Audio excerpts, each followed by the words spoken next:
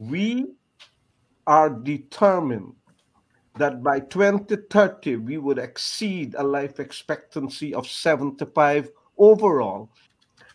These are lofty goals, but none of us in government today doubt that those are goals we will achieve.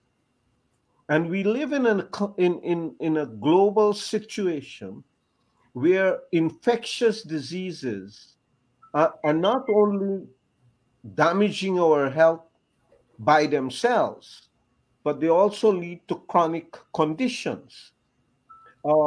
And so, for example, human papillomavirus causing cervical cancer, contributing to breast cancer, contributing to prostate cancer.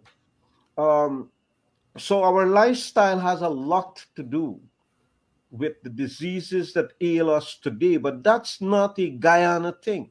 That is a global thing that we have been addressing.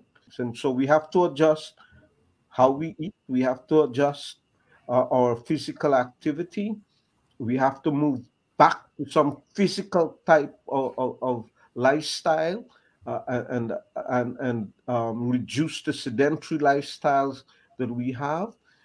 In the next week or two, we are launching in Guyana the Million Mile Challenge to get Guyanese to adopt a more active lifestyle.